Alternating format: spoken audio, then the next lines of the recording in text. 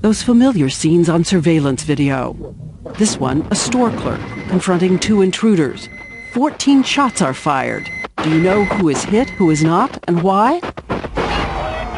And what about all those rampages in the past few months?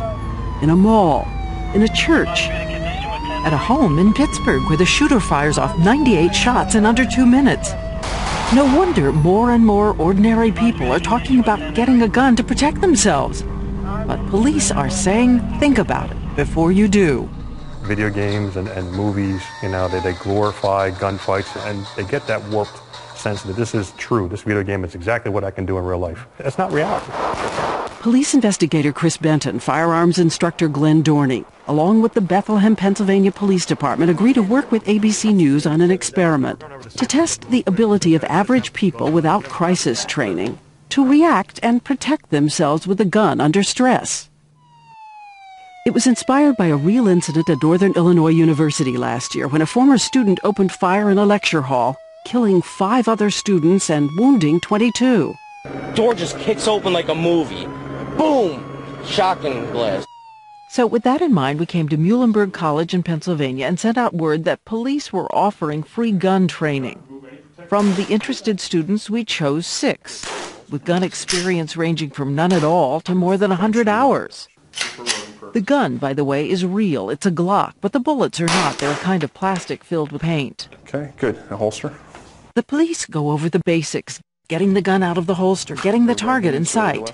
And you should know that our basic course is already more hands-on training than almost half the states in the country require to carry a concealed weapon. Which hit is mine? Now, it's time to begin our experiment. First up, Joey Dolan, who loves action movies and has spent countless hours firing a gun that shoots plastic pellets called an airsoft gun.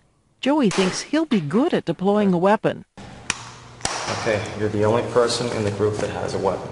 We tell Joey that he has the gun to defend himself and others, but later in the day. All right, let's get rolling here, guys.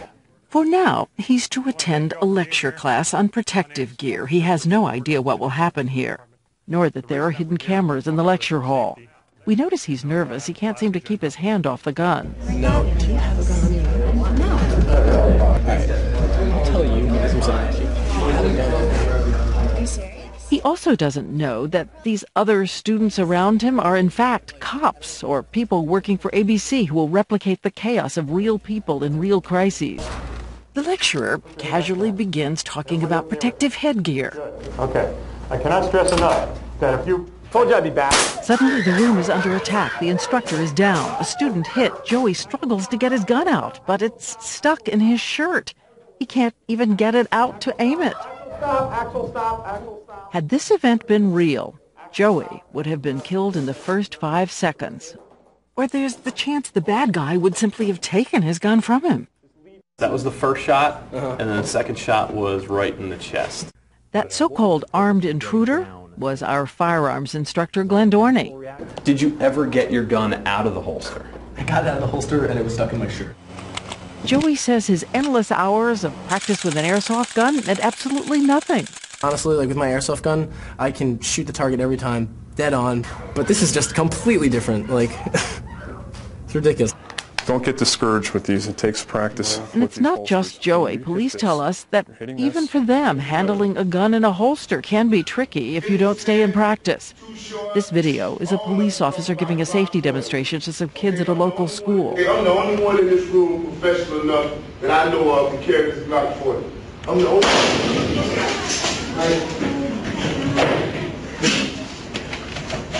No, is everybody all right? He literally shoots himself in the foot while placing the gun back in the holster.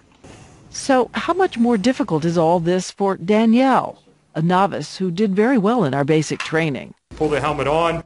Same scenario. She thinks she has the gun for later, and suddenly an armed intruder bursts into the room. I told you I'd be back. Danielle has no trouble getting her gun out and shooting. Actual stop. But here's Danielle's problem. A weapon alone won't save you if your body's in the wrong place. Take a look. When Danielle starts to shoot, she stands up. Did you get me or something? Yeah, that's How'd you get to me? show you. Oh, wow. She took a deadly hit to the head. I thought I was in the middle of like a murder scene. Like I literally thought like I was came straight out of a movie. Okay. And that's. Was it realistic? It was very realistic. Yeah. My heart is still pounding. Okay. She's also confused about whether her shot hit the intruder. I think I hit you in the head. And you think it was the head? Wasn't it at the top there?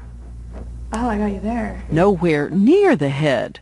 And it was even worse for Brian, our third student. We have two shooters enter the room. Had it with you. Brian freezes in his seat, hands on his desk.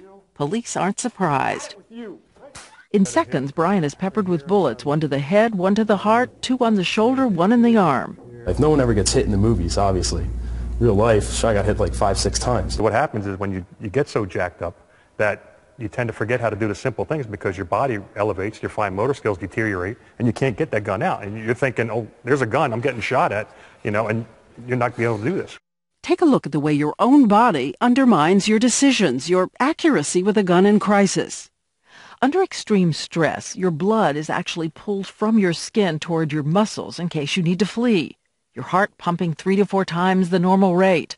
Your hands have less blood, they're less dexterous, your reaction's delayed. Okay. When police show me a video used with real police trainees, you have just arrived at an unknown trouble call. My task is to watch the policewoman who's my virtual partner check out a suspicious car and react if there's a need for self-defense. The first time, I don't get near firing, but on the second time, even when I know what's going to happen, I'm 2 seconds late. The interesting thing is, even the second time around, knowing exactly you knew what was the going to happen. timing of everything, you still can't get there in time. Which is why police can spend months and months speeding up their reaction time until it's no more than 1 second, and building muscle memory that overtakes all that racing blood during a crisis. Rounds coming back at you. You got outside environments, people are screaming, running. It's too much for a normal person who's never been trained to deal with. It's overwhelming. Overwhelming, as at Columbine, 10 years ago this month.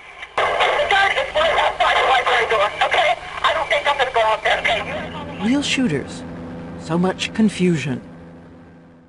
So back at our experiment, we now turn to the most experienced student in our group, gun enthusiast Chris Lamb, who told us he has hundreds of hours of experience with guns on the range. Rifles, pistols, revolvers, all the different types of conventional firearms. If anyone has a right to be confident, it's Chris. Here, so you're going to have some air going up in there. Chris takes cover instantly, the right thing to do, but then watch. Even he freezes in place, can't get his gun out in time, and is in effect executed at close range. This would have been a failure. Absolute failure. No wonder police stress. If you want a gun for self-defense, you have to train as they do under stress and without letting up. Even police officers through extensive training, if you don't continue with your training, ongoing training, it's a perishable skill. You'll lose it.